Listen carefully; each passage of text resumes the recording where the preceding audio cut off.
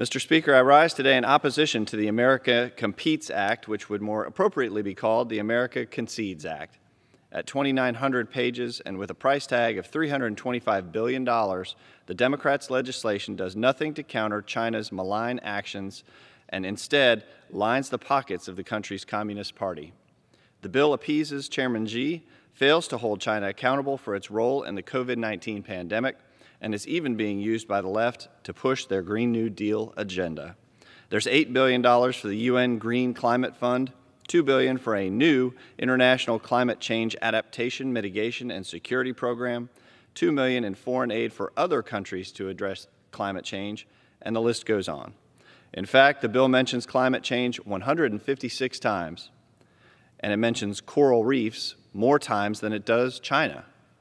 This bill is not only weak on China, but it's harmful to the United States, and I urge my colleagues to oppose it.